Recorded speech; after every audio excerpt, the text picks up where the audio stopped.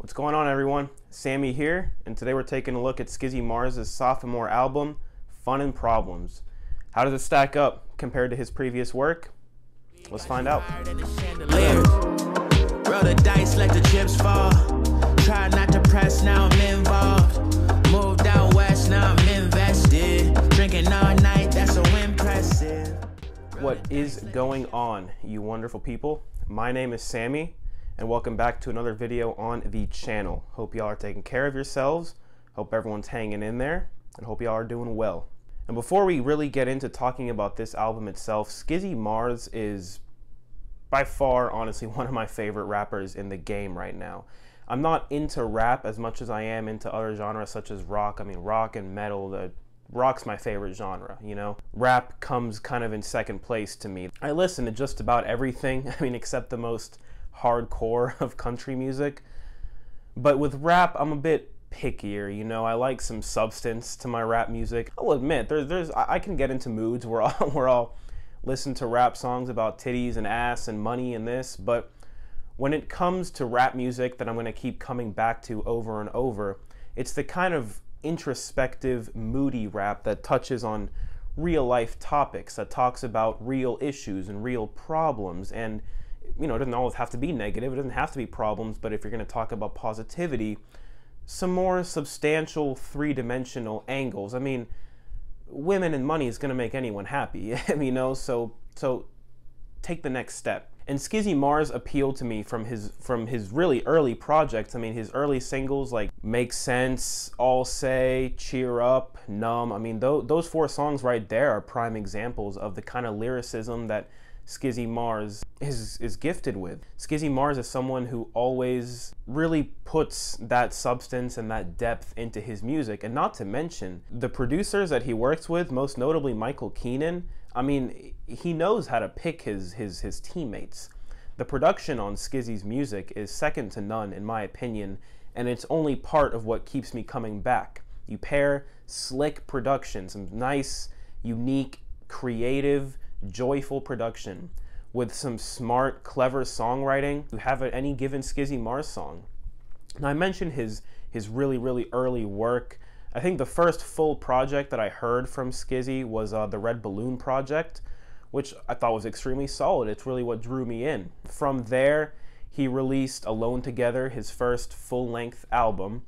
And between that first album and this album, Fun and Problems, he came out with another album, Free Skizzy Mars, and a couple of impromptu EPs here and there, a shorter one called Are You Okay, which signaled the return of somewhat of a hiatus, and out of nowhere, a collaboration project with fellow artist Prelo, whom I also really enjoy his music a lot, but him and Prelo collaborated for an EP, or an album, I don't really know what it was a project, called I Can't Take Me Anywhere.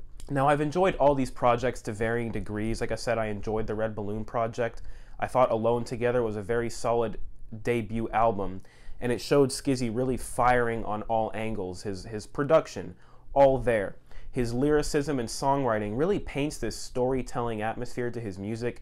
If you've seen my other album reviews, if you've seen really any of my videos, you know that storytelling is a main factor in my enjoyment of an album.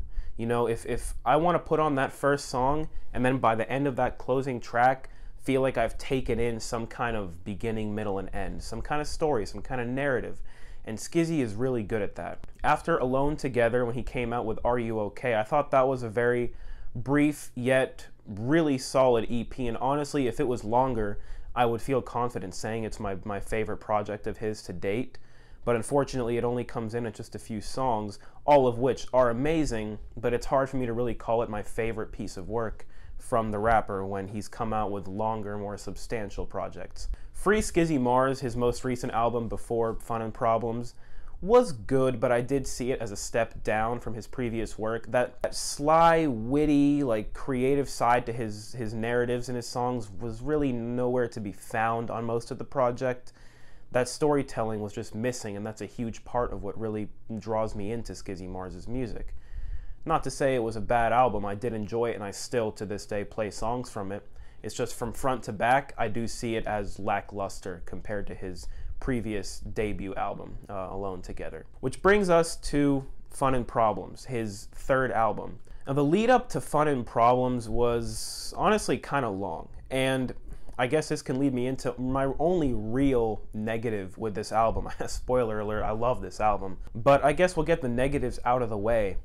I wish this thing was longer. I wish this thing had more meat on the bone. The lead up to this album started in February when he dropped the first single, Pro Bad Decision Maker. From there, he would drop a total of 4 singles: Pro Bad Decision Maker, Wrinkled Sheets, Slow Dance, and Detached. And when I saw, when he drops 4 singles, when any artist or any band drops 4 singles, you're expecting a pretty chunky album, right? I mean, otherwise 4 singles is a pretty decent chunk of what the whole project is going to have to offer. Now, in addition to those 4 singles, 2 of those songs are interludes, and there is a grand total of 12 songs on this album.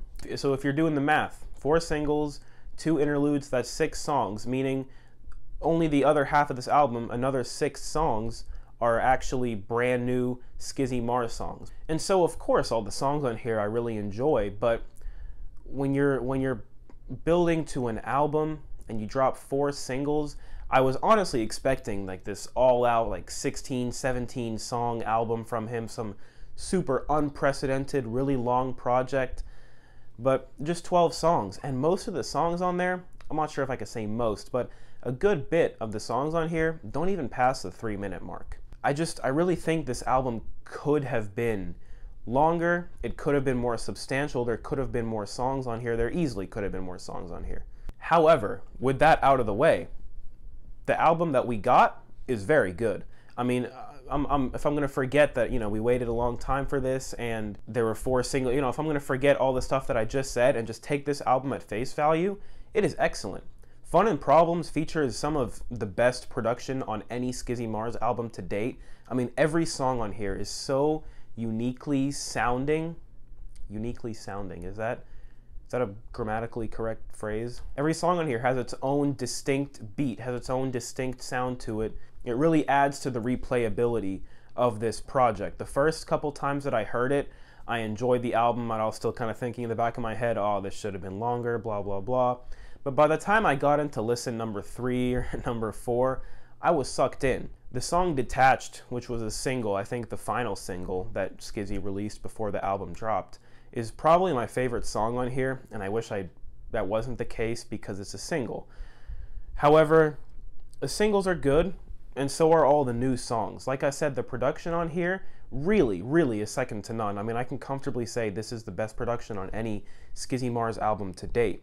The album Fun and Problems mostly deals with Skizzy's out of balance life. It becomes apparent over the course of this project, and I think he even says so in one of the interludes, that Skizzy has been living this life of partying and the rock star lifestyle and drugs and this and that. And this album kind of signifies that the end of that path that he's reached, where he's woken up and he's like, well, wait a minute, this life that I'm living, it's kind of destructive. As a result, this album, while featuring all these playful, upbeat songs, also does feature a lot of introspective lyricism that we really didn't see since Are You Okay? It sees Skizzy kind of coming to terms with the consequences of the life he's been leading, and talking about how at this point, like in the song Detached, how he's just so out of touch with reality that the only thing that brings him back to reality are the drugs, is the medicine. Songs like Pro Bad Decision Maker and Motel, see Skizzy singing over Lost Love. And speaking of singing, he has a pretty good singing voice. I mean, we've heard Skizzy sing before, but his voice is really prominent on these songs, Motel and Pro Bad Decision Maker, a couple of others on here. And he displays a very skillful range that I think has come with age and his time in the industry, and I think it's only going to get better from here. Songs like History, Chips Fall feature instantly addictive beats. I mean, these songs draw you in. By 5 seconds you're into it and you're bobbing your head up and down and this and that. The song Ruin My Life is probably one of the most classic Skizzy songs on here, featuring nice bouncy progression, some slick songwriting, catchy chorus. I mean, that song is classic Skizzy. The closing track, Eyes on the Road, is probably the most traditional sounding rap song on here with a beat that you could probably find something similar on any modern rap album today. Not to say it's bad, however, it's just not as unique as the rest of the songs on here.